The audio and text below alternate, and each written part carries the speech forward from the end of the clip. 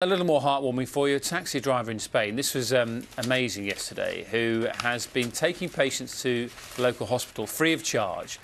Well, the staff at the hospital rang him and said, can you come and pick up a patient? And when he got there, this happened, a standing ovation when he turned up at the main entrance. They then handed him an envelope with money in it as a thank you for all the people he'd been taking to hospital who needed care.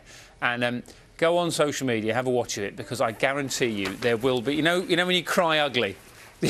I guarantee you an ugly cry if you watch that, because it is just beautiful. It's adorable, isn't it? It's so nice.